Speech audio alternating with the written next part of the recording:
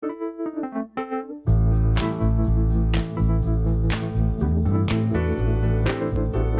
thank you so much for having me. I am very excited to be here and be able to talk to this group that I've learned so much from over the years, over my career. This is hopefully a very lighthearted talk, and turns out today is a very difficult day to give a very lighthearted talk. So if I personally have had a hard time focusing on what I'm going to be talking on since last night. But if you feel like you need the time to not listen to me today and to be doing something else, I found out that the keynotes are going to be recorded and posted. But if you're going to stick around, I hope you enjoy the talk, and I hope you can join and interact with me and the others in the chat as well. So the title of the talk is "My Toolbox is Full of Shiny Tools. Do I Also Need Superpowers?" And frankly, when I started working on this talk earlier last week, I thought, what was I thinking with this title? But I think we have something hopefully enjoyable for you. So if you know anything about me, you know that I love cats, and hence the cat mask. You might also know that I know nothing about superheroes, hence my questioning myself about why did I think I should give a talk about superheroes.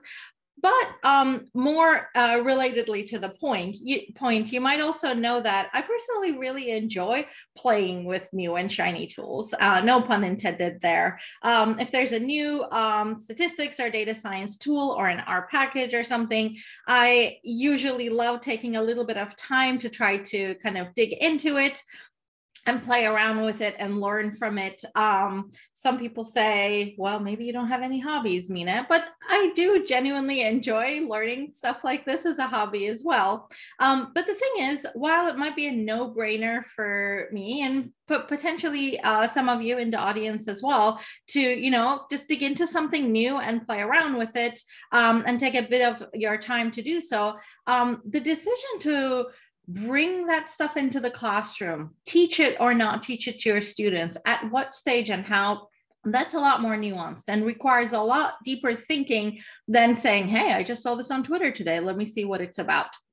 And hopefully in this talk, what I want to talk a little bit about is going beyond the basics of what we might potentially all, or at least in majority, agree on in terms of what we should be teaching to the modern statistics or data science student. And I'll put them in the context of superpowers.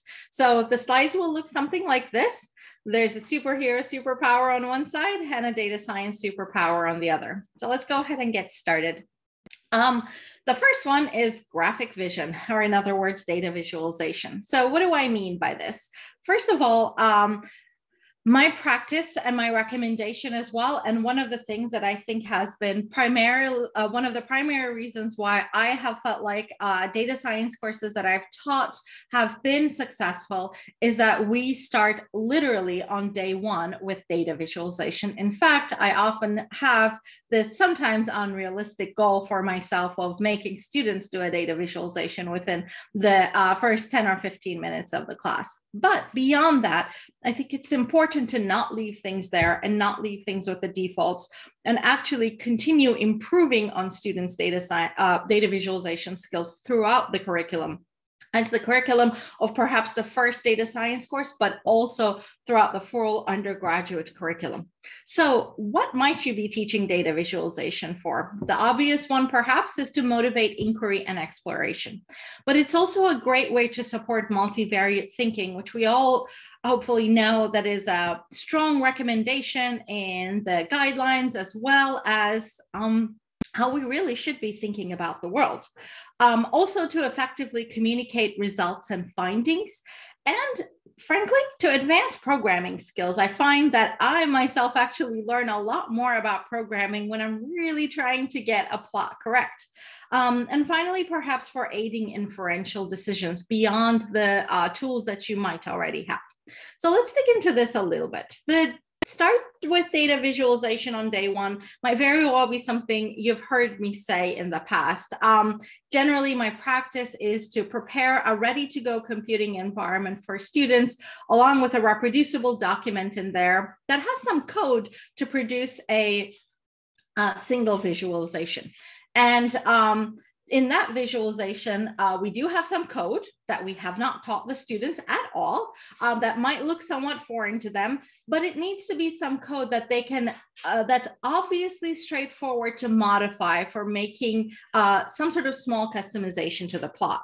So one of the examples that I really like and keep going back to, and in fact have kind of taken over the role of maintaining this R package that has data from United Nations voting patterns so that I can continue to use it in my teaching, is making a visualization like this. We can see that we're looking at 3 different countries that we've selected, voting patterns on 6 different issues on the United Nations. And the choice of the countries is, you know, somewhat arbitrary, but ultimately what we want to have students do is go into the code, even if you don't understand the rest, and which I have kind of redacted here to fit things into the slide, and change one of the countries with something else and render the plot again. And the idea here is to give them something to kind of interact with right away and create something new right away with a choice that they're making along the way. The next steps might potentially be obvious. Then we teach them how to actually make plots, how to make histograms and bar graphs and whatnot. But we oftentimes tend to leave things there with the defaults, which tend to be pretty good if you're using ggplot2, but you know, not the best.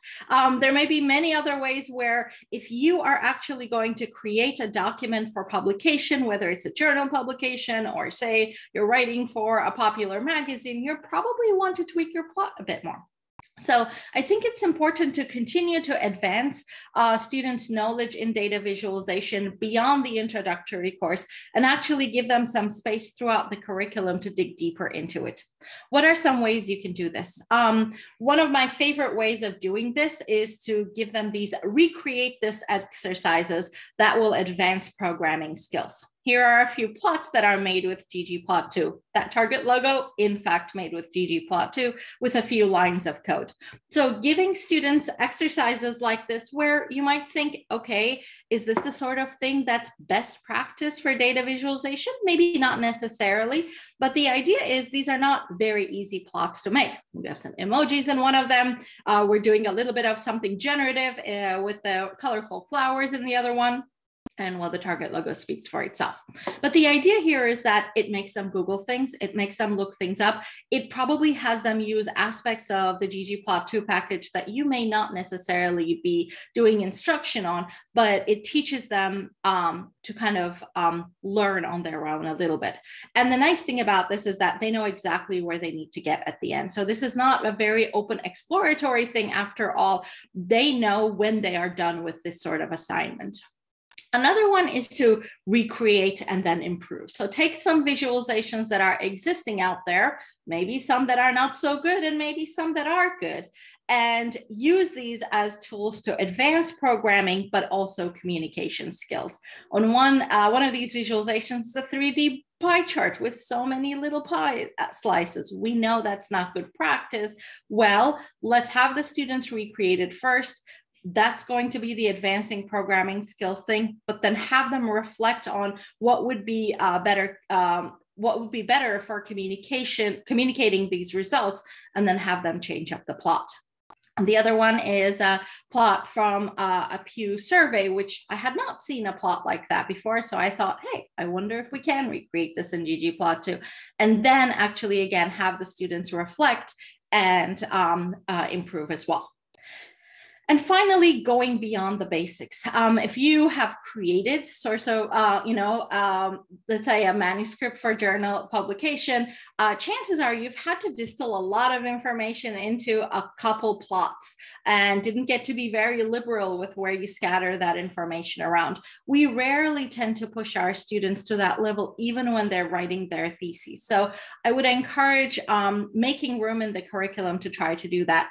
This sort of plot, for example, is probably pretty common in published literature, tends to not appear much in data visualization kind of education because we tend to kind of teach data visualization early on and then leave everything open-ended for the student. So I found that trying to make room in the curriculum, either with a dedicated course or scattered throughout courses, like advanced level statistics courses or a capstone course, to push students to create things like this can really advance their understanding of how do I communicate results with visualizations and take things beyond just using visualizations to explore my data.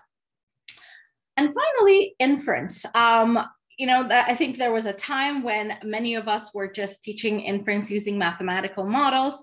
Now I feel like many of us either have completely changed our practice to make kind of simulation-based inference front and center, or at least feature that in some way in our classes. Well, there's a whole other type of inferential techniques that you could be using, which would take visualizations beyond just exploratory data analysis and get students to start thinking about, when I see a plot, how do I assess if the relationship I'm seeing in there is real or significant or not? So here we have what we call a lineup plot from the visual inference literature, where one of these is the real empty cars data set, and then the others have been randomly generated under the null hypothesis that there is no relationship between the weight of the car and the miles per gallon. So in this case, we can basically use tools like this to kind of make visualization part of the tooling that we use for inference, as opposed to just part of our exploratory analysis or the communication stage of our projects. The next superpower I'll talk about is shapeshifting, in other words, data wrangling. So we probably all start data wrangling with summarizing the data. And then I would recommend, once students are familiar with kind of the data wrangling pipeline, to move on to things like reshaping and tidying the data. Just like visualization, this is a great tool for motivating inquiry and exploration, but also a very useful tool for doing very real things like joining data from multiple sources, which oftentimes students need to do if they actually want to answer a complex question, or to pre-process data for statistical analysis. So it gets into that nice rectangular format that we can then fit a model to, for example. So data wrangling for summarization. Let's start with a very basic example. I have a data set and I am going to create some sort of a frequency table. The thing is, if you're using dplyr or the tidyverse for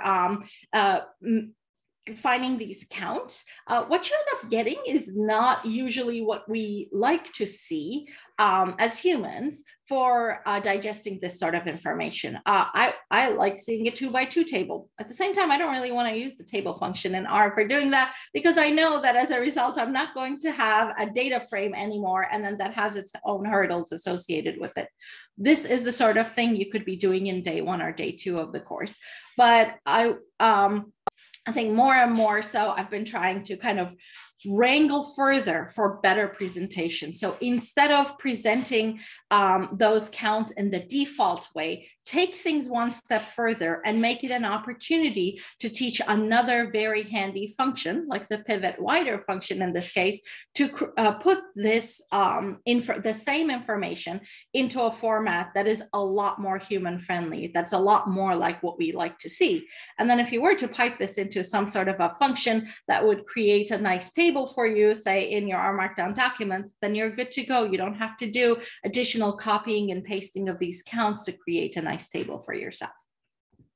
Data tidying, I talked about, pushing things further for joining multiple data sets, but perhaps even more importantly, we need to be showing students data that maybe looks something like this. In this case, I have an excerpt from a JSON file. So this is a very common way of storing data, both web data and not. And I think that we need to be, encouraging our students to think beyond the rectangle, or actually start wherever they start and then think back to the rectangle. So teach them tools to basically take an input data like this and then change its shape so that we can get back to that tidy format. I'm thinking back to Rob Gould's talk from yesterday, where he was mentioning kind of this exercise they do in the intro data science course with high school students in terms of how that tidy data format is not necessarily natural to them. Well, perhaps equally so, this sort of presentation is not going to be unnatural to our students, but we know that if we're somehow going to model these data, visualize these data, even make summary statistics tables from these data, we're going to want this in that rectangular tidy format. So starting with data that looks in different shapes and then teaching the tools to get it back to the shape and doing this over and over again will introduce the students to many different data structures, which is a good thing in general, but then also will provide an opportunity and good motivation for teaching some of those advanced dplyr or tidyr functions. In general, I think an important thing to keep in mind is that the ecosystem of data wrangling is quite rich and quite deep and perhaps almost ever growing. And it's important to not think about teaching this ecosystem package by package, but instead motivate it with examples and teach the relevant functions from these packages when they become necessary to accomplish the next task. The next one is telekinesis or data import. So what do I mean by data import? Yes, we can import CSV files. We all know that, but let's think beyond the CSV. Let's teach it to motivate discussion on data types, which can sometimes be a dry topic otherwise, and make it an opportunity to harvest web data. So what do I mean by it might be dry? If you are like me and have learned R maybe about a decade or so ago, or God, actually more than that, you perhaps have started with thinking about what are the various types of data, you know, is this a character string, is it logical, so on and so forth. And personally, I find that sort of discussion a little bit dry, but unless we have the right motivation. On the other hand, though, having to deal with unexpected data types after importing data is an incredibly common task, and I think a great motivation for discussing this topic of data types and classes. So here is an example of, let's say, hand-entered data. We have some student names, their favorite foods, the meal plan they're getting, ages, and the socioeconomic status of the students.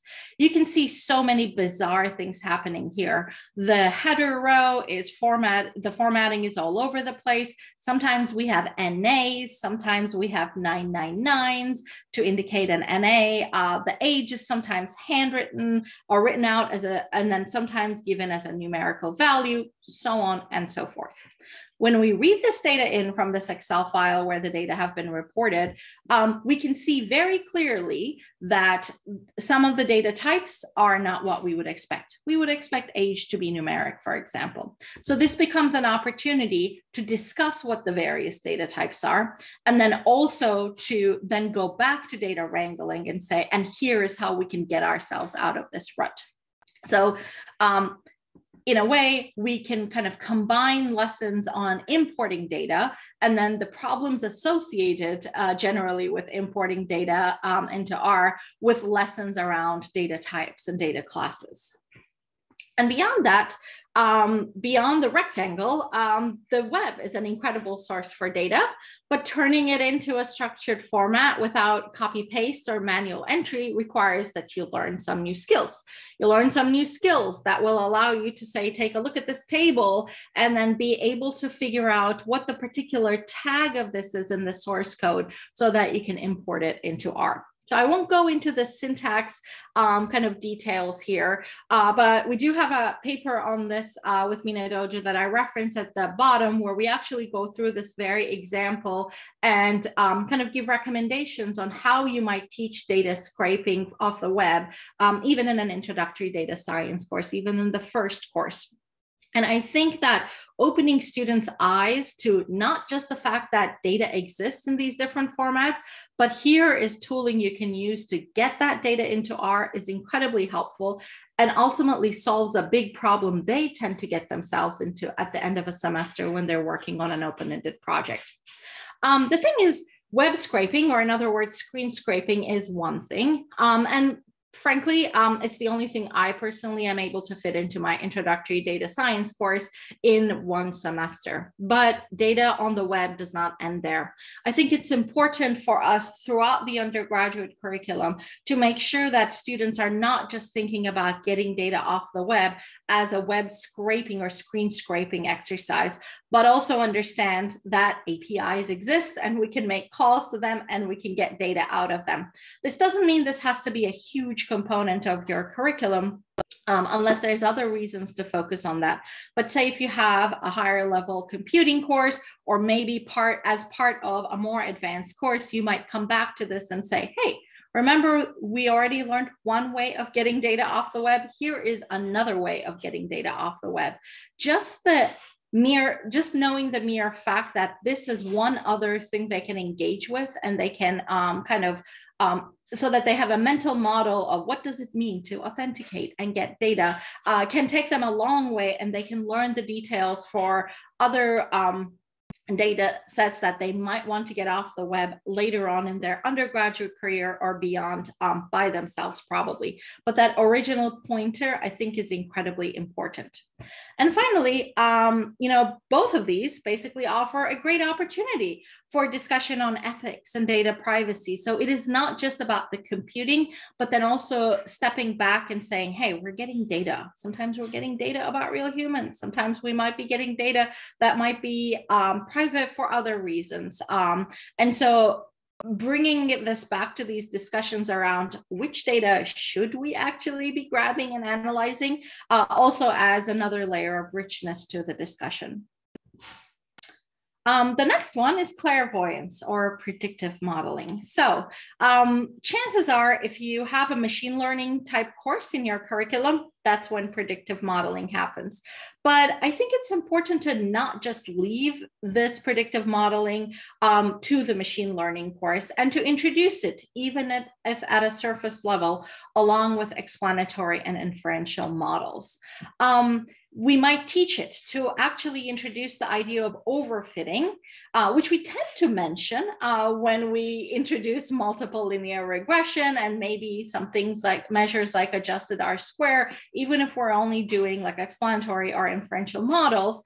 But then generally, we don't tend to give great tools to our students to mitigate that. But this idea of then splitting your data into testing and training sets can be one way of addressing this, and it opens the opportunity for them to kind of start thinking in that mindset.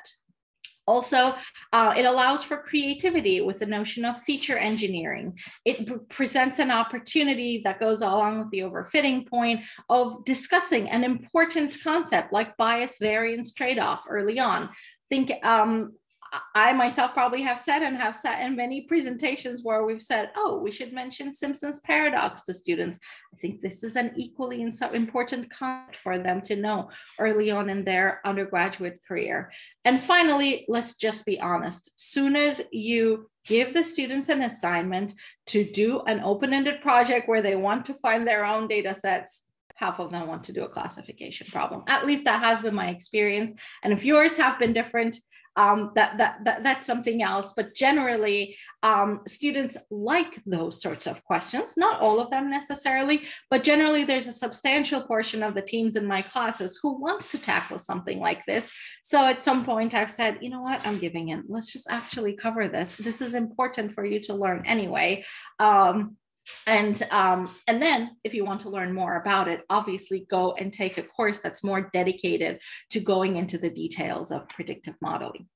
So introduction of something, I would say, as big as this requires, very deep thinking about like, how are we going to do this in a way that doesn't overwhelm potentially already a busy curriculum like the Stat2 regression course. The way I've been doing this, and I know many others in the community have been dipping their feet into it as well, is using the tidy models framework, which works really nicely if you're teaching everything up to the modeling point using the tidyverse, because now students are used to doing things in data pipelines, and this basically continues on with that. So tidy models, like tidyverse, is a collection of packages, except this collection of packages is focused on modeling and machine learning using tidyverse principles. One of the reasons why I like tidy models, beyond the fact that the code, abides by the tidyverse principles, is that it comes with lots of guardrails and very informative error messages in it. So each of these tidy models pipelines will perhaps start with something like an initial split into training and testing data.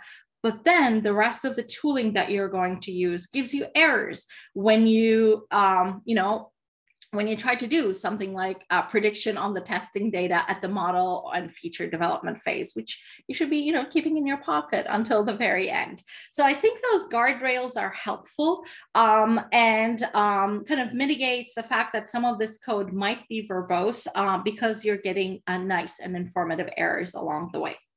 The other thing I like about this ecosystem is that there are functions designed specifically for feature engineering that look very much like dplyr functions. So these come from the recipes package.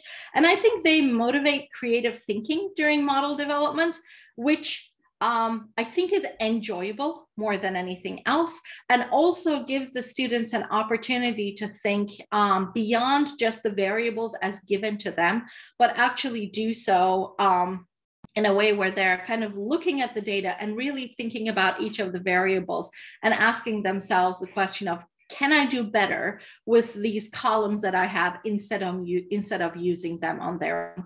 And when we say, can I do better, instead of just, perhaps raising 1 to the power of 2 or something like that, actually going beyond and trying to perhaps extract more information or combine certain columns together.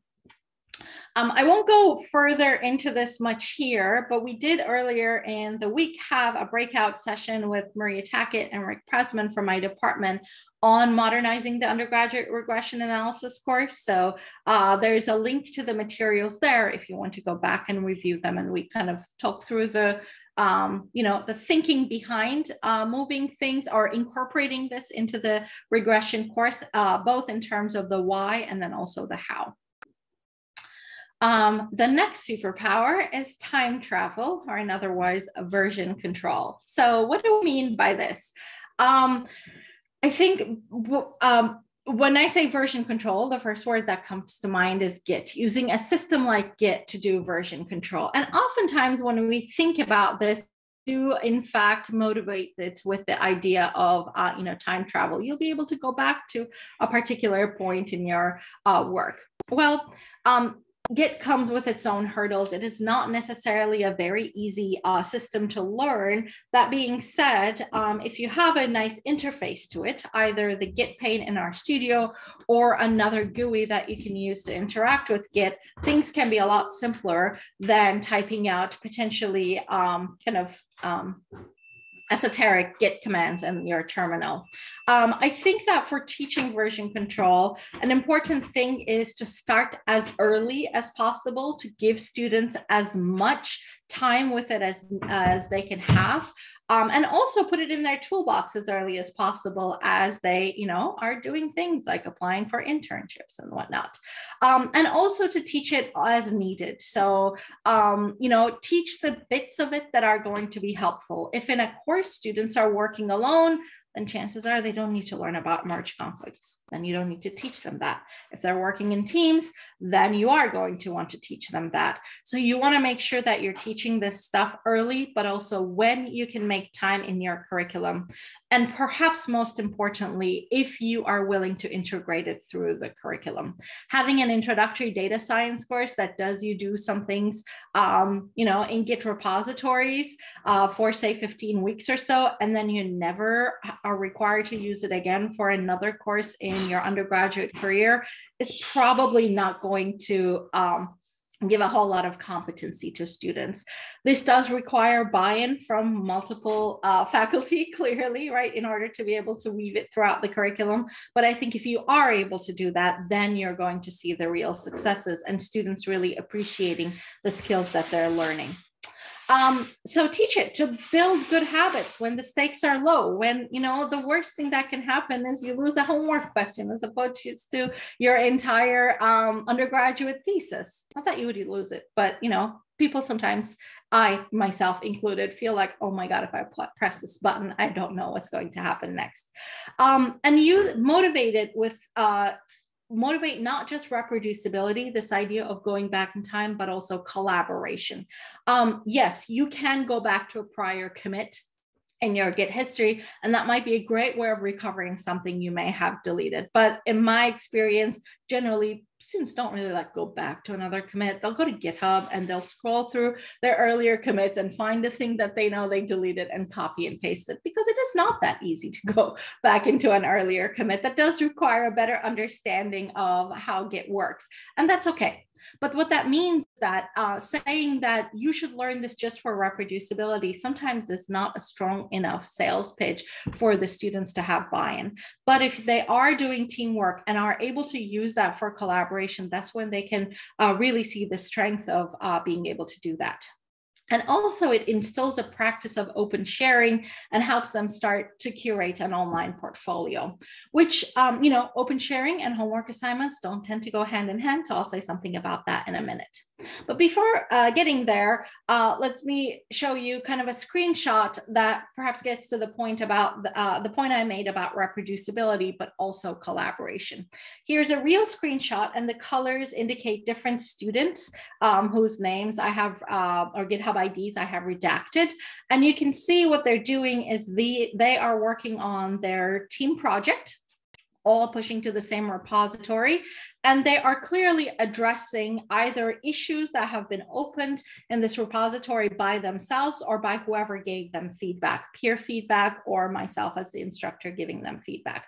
And we can really see what they're working on. One of them is adding references, the other one's amending the code book, so on and so forth. And they're indicating clearly which issues they're closing. So this is, you know, incredible transparency of who's doing what, which is, you know, might be useful from a grading perspective, but frankly, I think is incredibly useful for the students to see that each other are explicitly working on certain things on the project.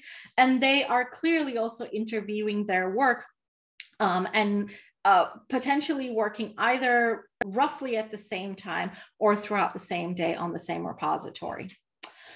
The open sharing aspect, as I said, can be tricky. You know, we're probably not going to be having our students post every single one of their homework assignments online for a variety of reasons, but particularly if you have an open-ended project in your course, I would encourage you to think about allowing students to openly sharing that after they are done with the project. This is a practice I've been using over the last few years that has been, I think, incredibly successful slash kind of really welcome by the students who at the end of a semester want to have something more than just the course name to put on their resume, for example. So at the end of each semester, once grading is done, and note that we don't put any grades themselves into the project repositories. We keep them away from there so they never make their way into their history.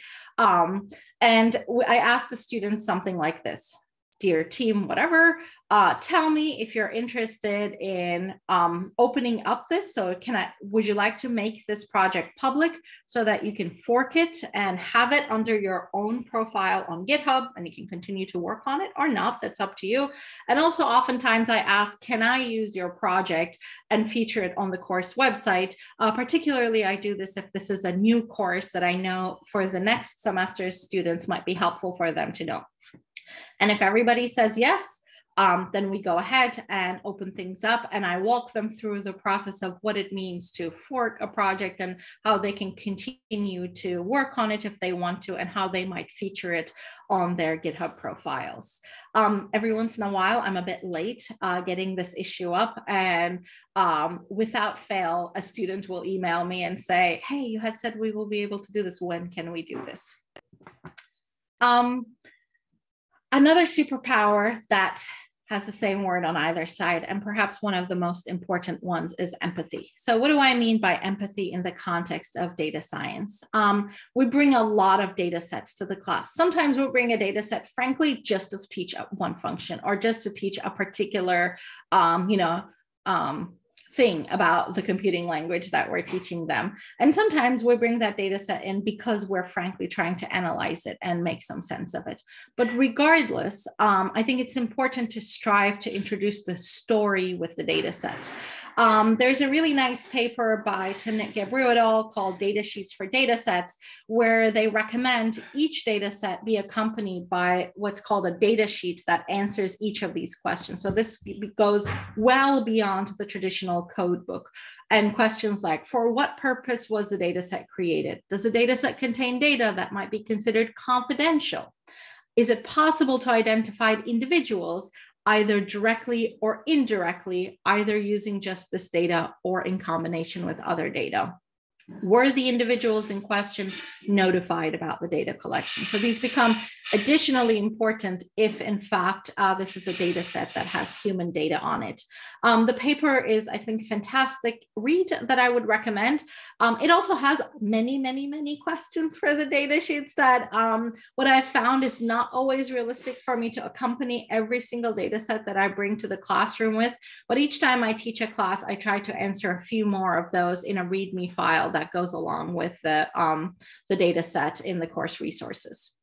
And ultimately, we can use this practice to motivate discussion around wider data science ethics issues like algorithmic bias, privacy, re-identification, so on and so forth. So do this early on, and then when times come to an ethics module or something, you have something that you can reference back to that you've interviewed throughout your course or your curriculum. I think another topic that goes well under this empathy is accessibility. So you could obviously teach a whole course or even a whole curriculum on accessibility. That may not necessarily be in the cards, but at a minimum, I think it's important that your students not graduate without ever thinking or learning about it, particularly because they are generally creating artifacts for others to consume. And others, this audience is going to have members with potentially different accessibility concerns. And tooling exists among the tools that they already learned to accomplish what I would call the bare minimum that can go a long way in raising the next generation of data scientists who at least consider accessibility in their own work. So I'll give one very simple example here. Here is a simple ggplot. I'm using that penguins data set from the Palmer Penguins package, and I am creating a scatter plot colored by species of the two variables. And you can see that I have a caption for my figure. Well, first of all, this is a data visualization and the caption will be screen reader friendly, but I have no information about what I'm actually seeing. So somebody with visual impairments will not be able to see this, say a blind user. In addition, the default ggplot2 color scheme is not colorblind friendly, unfortunately. So the species colors are not easy to make apart from each other, and they're all represented by points, not shapes, so that makes things trickier. So what could we do here? Well, using the same tooling, as in I'm still in R, I'm still writing something like an R Markdown document. And in addition to a caption, I can add alt text. So I can actually add alt text that goes into the details of what we're seeing in this visualization. In addition, note that in the aesthetic mappings, I have not only mapped species to color, but also shape, and also used a different color scale from a different package called Color Blinder. So here is the result, not very different, but 3 ways this differs from the default is we have taken the time to write an alternative text that's going to be screen reader friendly. We've used colorblind friendly colors to distinguish the 3 species. And we have used not just colors, but also shapes to distinguish them as well. And last superpower I'll discuss is self-sufficiency. In other words, learning on one's own. So what do I mean by this? I think you should want to be sharing with your students how you learn and be specific about that. You know, do you read books? Do you look blog posts? Do you follow certain Twitter accounts? Share your practices with them so that they can learn like you do. And also discuss with them how you choose what to learn. Demonstrating how you solve problems is also really, really helpful using practices like live coding. And finally, encourage them to take active part in the community, particularly if they're learning, you know, statistics and data science with R. There's a really, I think, warm and welcoming community to learn from, and also smaller learning communities within that the students might find a home in. All right, to wrap things up, a few superpowers for the educators. Power mimicry, or in other words, leveraging open source resources. So I'll give you examples from the 3 things that I've worked on over the past year. Data Science in a Box is a project for kind of an open curriculum for introductory data science course. The website in the middle is the Stat2/regression course that I've taught, that I've kind of inherited from my colleague Maria Tackett, but added this notion of predictive modeling to it, and also taught a data visualization, advanced data visualization course. And the resources are all open source for others to kind of grab as they wish, either learn from or use in their own teaching. So as I am wrapping up this talk, my call to action is, in the chat, share an open educational resource that you've either created or reused. And please don't be shy. If you have resources to share, this is a great time to do so. And it could be, again, something you created or something you've reused and appreciated. The next one is knowledge projection, sharing knowledge with others. So yes, we talked about you can open source your course materials, but also write about your experiences if you're able to make the time to do so. Blog posts is one thing, but I think something that's wonderful about the statistics kind of education publishing space is that we're able to publish about things that we try in our classroom, things that work and things that don't work, in ways that might get traditional credit as well. So journal articles. If you're working on education-related empirical studies, great. And you probably know exactly what you're doing and where that study is going to be submitted to. But also, venues like the Journal of Stats and Data Science Education accepts reflective essays, data sets and stories, or even brief communication. So if you haven't yet done so, take the step to kind of publish some of these things. I'll be very frank with you that earlier on in my career, I did not do this. I didn't even really think about this being an option, and perhaps felt a little bit intimidated to do so. But I think with each thing that you publish, the next one becomes a lot easier. And it also becomes easier to find colleagues who are working on similar topics who might work with you on them. And finally, temporal status, which means pausing time. So making time to keep current. This is probably impossible. So you can try, but it is probably impossible. But a few things that I'm learning and playing with nowadays to keep current is things like transitioning to the native R pipe. So I've linked a blog post from which I've learned a lot by Isabella Velasquez on this. A new open source scientific and technical publishing system called Quarto, which is basically next generation R Markdown that you'll probably hear me talk about a lot over the summer. And I've transitioned both my kind of creation of my materials and also teaching into. And there is, I think, good tutorials to get started with at the Quarto website. I did exit interviews for our graduating seniors, and every single one roughly said, why don't we have a database course in our stats program? So I was thinking, I don't really know much about databases. I don't know how I got this far in my life not doing so. So that's another thing I'm trying to skill up on a little bit. And finally, the wealth of resources that this conference is generating, and particularly looking forward to digging into those on diversity, inclusion, and the social justice track.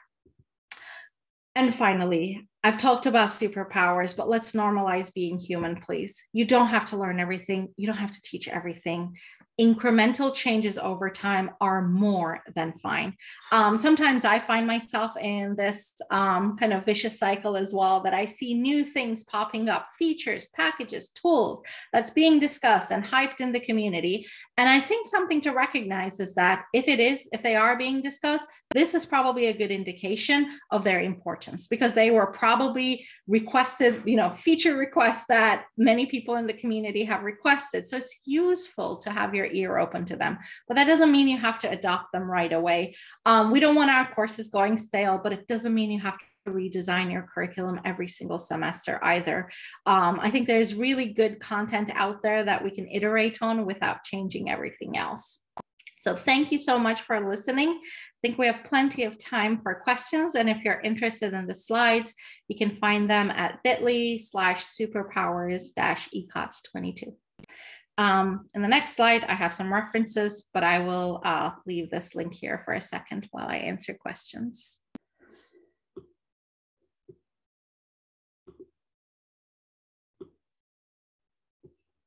All right, thank you so much. I really appreciated it. If you do have questions, remember you can put them in the Q&A box. So one of the first questions is about your superpower, which seems to be to know about the latest and greatest advances in R, tools, packages, etc. So the question is how do you learn, or what's your strategy for learning about all these new features and new opportunities? Well, so I think twofold. I really feel lucky that I have this part-time appointment with RStudio. So I get to be in the trenches with one of the teams that's the most prolific in terms of generating kind of new features and packages, which is the Tidyverse team that I work on. So there's that, but that's not a great answer. However, what I would say is perhaps another way is I really do use Twitter a lot to keep up with stuff. And another one is this newsletter called R Weekly that comes, I want to say, every Monday. It's once a week only, which is a lot better than Twitter. And there are many stretches of days that I can't kind of take Twitter, frankly. And so I don't want it to be the only way that I kind of keep up with things. But I would say that R Weekly is a great one for learning about what's new in R. In terms of learning about what's happening in the education area in general, I try to also kind of follow the work on people who tend to be prolific about, either traditional publications, but also who are really kind of generous with the materials that they create, particularly teaching materials that they create. So if I see somebody, sharing something like that, say on Twitter, my first reaction is to retweet it so that more people get to see it, but also to start following them to see what else they might be coming up with. So most of the time, that is my way of getting into things. And the other thing I would say is I somehow do enjoy kind of reading documentation, and folks put a lot of effort into writing documentation, and there tends to be nice gems and links into other things that you might dive into there. And I'll be honest, I don't read the documentation when I'm frustrated. I fall into the same trap my students fall into, but otherwise when I'm trying to learn, I really enjoy reading it. It looks like in the chat there is yeah, I can I'll try to yeah, if you could put the link in the chat, we can that. Mm-hmm. Yeah.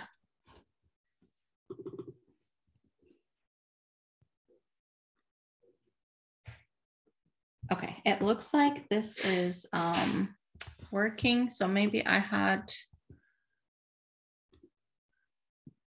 so this opened up for me. If it's not opening up, is that the link that's not opening up for others? It says speaker deck not found when I try to. Okay, let me see if I can click one button to do that, and then you can try one more time, but that should be the correct link.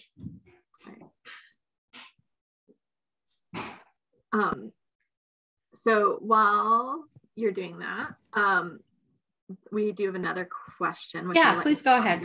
Mm-hmm. Yeah, no, please go ahead. So the question is, do you have any suggested resources to learn more about accessibility? Yeah, so there are actually some really nice write-ups lately, particularly that are linked in, I would say, in the README for the Tidy Tuesday repo. So if you go there, there are a couple links to really nice write-ups about how to write alternative text. So that one is focused on alternative text, but I would say that is a good place to look at. And I've learned a lot from it. I've been writing a lot of alternative text lately as working on a new book project, and I've learned a lot from how to phrase things from there. Another place I'll kind of like say this off because it's a long list of resources, but one of the things I linked in my slide deck was my visualization course materials. And actually we did a full module on accessibility there, and there are lots and lots of links. So if you go to the website for the visualization course, which is visdata.org, and look for the accessibility materials there, you'll get to things about kind of checking for color blindness, R packages that are designed specifically for that. I also want to acknowledge that this is a very narrow view of accessibility. There's a lot more to it than what's covered in the data visualization course, both in terms of data visualization, but also broadly as well. Another resource that I have found useful is the trainings that my university provides, frankly. Our librarians, have a few accessibility experts on staff, and they've been doing these kind of seminars that I've tried to either attend or follow up with on Zoom after, on recordings after. So your university might have similar resources that I would very much encourage you to take advantage of. I actually have a question. What is the motivation for moving to the native pipe from the Magritte package pipe? So what is the motivation? So I think the biggest motivation is that why not? You know, the biggest motivation is clearly we have our core has decided that, hey, this is a useful thing for people to have available to them with BaseR without having to add a new package. So personally, my concern isn't necessarily package dependencies or anything. I think that's the reason why our core added this functionality, to be able to minimize package dependencies so others can build packages and write code that rely on the piping kind of thought process without having to load a new package. That's not my concern. But the fact that it is available makes me think, why not first try to learn about it, and then once you've learned about it, actually start teaching it as well. I will say that the blog post that I linked and the slides should be working right now. If you would if you want to go back to that same link, they should be working right now. The blog post that I linked on the slides goes into the details about a couple places where the two pipes differ. And so far in my investigation of my course materials, that has not been a problem, though I haven't finished converting everything yet. I'm working on the second edition of R for Data Science with Hadley Wickham, and we've converted the entire book to use the native R pipe, and that was almost a drop-in replacement. So I feel pretty confident that it will be a drop-in replacement. It is one less character to type at a minimum. And the idea is that now the code that you're writing, even if students find themselves in a situation where they do need to be wary of kind of package dependencies, they can still use the pipe thought process, which for me is both easier to read, easier to teach, and seems to be very much welcome from students. Great, thank you. Those are the questions we have in the Q&A. Are there, and I'm checking to see if there's any other questions in the chat. There was one about changing RStudio, or like things like error message colors and things like that, which I believe can be changed just in the RStudio global options. You can kind of pick your themes and colors. Mm-hmm. But here's a couple other questions coming through. What is a good resource for learning about tidy models? Yeah, so I would say that the Tidy Models website, so tidymodels.org, has the Get Started resource, which has 4 extensive write-ups. And I would say that that is a great resource to learn about Tidy Models, in the sense that for you to decide, is this an ecosystem I want to explore more? Is this something that I feel like, works with my sensibilities of how I want to think about modeling? I would say that those 4 tutorials at like tidymodels.org/get started is a great place to start. If your answer is yes, my recommendation would be to then move on to the Tidy Modeling with R book by Max Kuhn and Julia Silge, which is available online freely, and I think in print either already or soon, and then to dig deeper into that. And I do believe somebody put the book you just mentioned in the chat, so that is there. A quick question: when will the new R for Data Science book be ready? End of the year, should be finishing writing, calendar year. So and then sometime in the next academic year.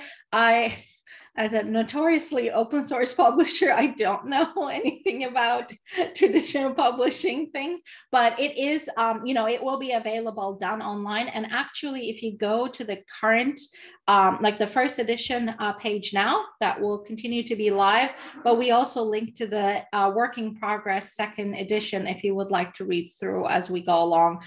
With each of the chapters, we have a banner that says the condition of the chapter, whether it's an active development or pretty stable. So if you were thinking you would ask students to read that, I would recommend paying attention to the banner and not assign something that's in like, this is changing every day sort of thing. We're almost out of time here, I believe. But one quick question: any advice for first year faculty, especially those maybe teaching a course that would incorporate for this for the first time, especially incorporating these new ideas or sort of the scope of things? Yeah, I think my biggest advice would be, and it's going to be somewhat contradictory. One, don't feel like you have to reinvent the wheel for an entire semester long course. But at the same time, I think that if I was teaching for the first time as a first year faculty, and I was just like reusing everything someone else created, I don't know how I would find joy in that. Therefore, I would say, take a look at existing resources. If you are teaching something like data science course in a box is one resource, but there are others as well. And then take a look to see which are a few modules that you are excited about, and you want to say, I want to make these my own, but I know that for things I may not have time for, or for things where I feel like what's already been done agrees very well with how I think about it, I will borrow those. Other advice, don't commit to making a semester long of videos if you can avoid it. I think, but I mean, I know that some of us can't avoid this, but I would say that that's probably one of the hardest thing to get right. If you have influx materials, I would say if things are, very stable, then great. But if you are teaching for the first time, I would say either don't make videos or be okay with them not being great. And then the second time you teach it, you can think about making them like, well-established videos.